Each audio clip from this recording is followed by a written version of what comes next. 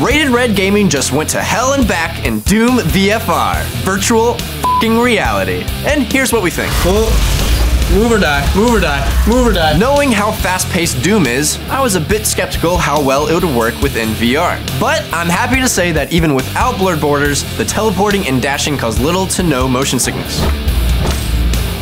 While there are some gameplay similarities between this version and the 2016 title, like guns and instant killing wounded demons, this one isn't a simple port like Skyrim. First off, it's a completely new story and protagonist. It was Samuel.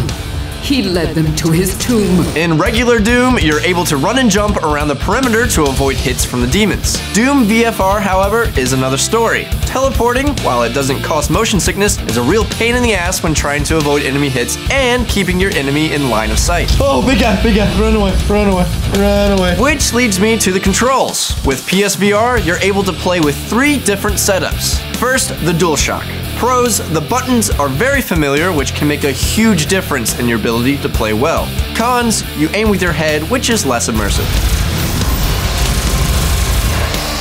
Second, the PlayStation Move controls. Pros, great immersion and the ability to shoot one direction while teleporting to another.